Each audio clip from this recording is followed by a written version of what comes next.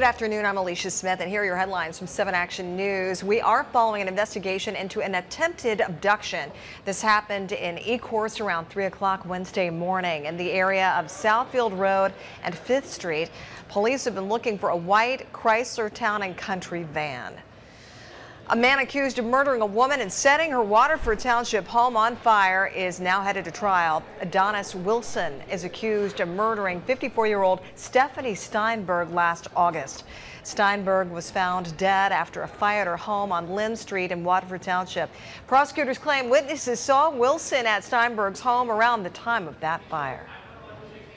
The House Appropriations Committee is holding a hearing to get answers on the response from the state on the green ooze disaster on I-696 in Madison Heights.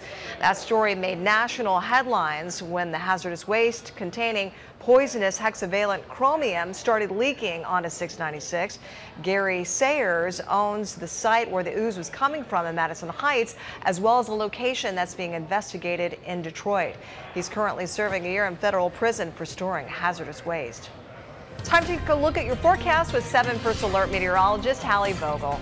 First, we'll see more cloud cover and then eventually the chance for a few rain showers after about 3 o'clock this afternoon into the evening drive. North of I-69, more of a mix or snow showers. Temperatures well above freezing, near or just above 40 degrees. We'll drop into the upper 20s tonight with the rain ending, a few snow showers lingering north of the city. You may find a few slick spots, and then temperatures really take a dive for Thursday. Tomorrow, windy, cold, 31 lake effect snow showers, and then the big story headlines, the winter storm for the weekend. Snow changing to rain, maybe a mix in between, and then falling temperatures, cold and slick on Sunday. Alicia?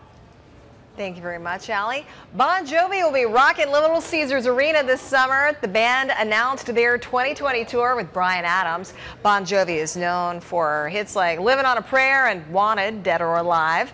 Their concert here in the Motor City will be on Sunday, July 19th. Tickets go on sale next Friday, January 24th at 10 a.m. Those are your headlines. Don't forget you can get news anytime at WXYZ.com. And if you download our free 7 app, news anytime as well. I'm Alicia Smith. Have a great Wednesday.